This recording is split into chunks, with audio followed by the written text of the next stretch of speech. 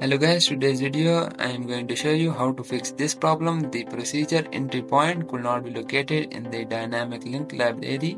So first you have to go to your Windows set bar and just type for the CMD and right click on it and click on run as administrator.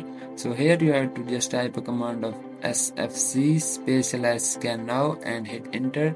So it is scanning for the R corrupted files. You can just wait for it and minimize it. So let's move to our next step, which is you can go to any browser and here you can just search for the Visual C++ redistributable package. Download Visual Studio 2013 and just hit enter. So when you search it, open up the first link, open up the first website, and when you open it, so this type of dashboard was open. So here you can select the language and click on the download. So when you choose language and click on the download, so it is asking for the choose the version. So I'm going to show you, if you have 64-bit you can download for 64-bit, if you have 32-bit. So how to check your system type, go to your search bar and here you can just type for the settings and go to your Windows system settings. You will see on the first, go to your system setting and just little scroll down and click on the about.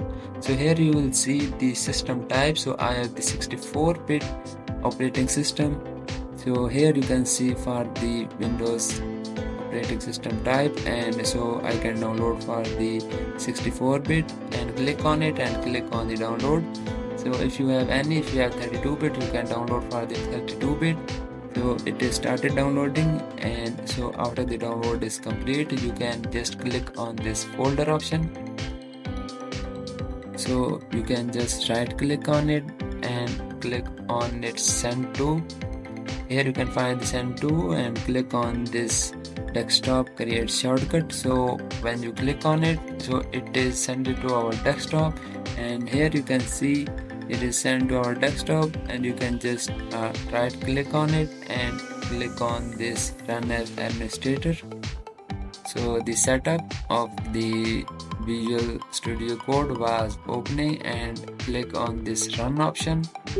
So here you can just click on the yes option, and when you click on it you have click on this I agree and click on the install. So it will take some time to install. So finally our Microsoft Visual Studio 2013 has set up and successfully installed. So you can just close it. So after this you have to open the command prompt. So here you can see Windows corrupt files has successfully repaired. So this is the way you can fix the problem of the procedure entry point could not be found. This is the way you can just fix it. You can follow the same step I can show. So please hit the subscribe button for little videos like this, and if you like this video please subscribe to our channel.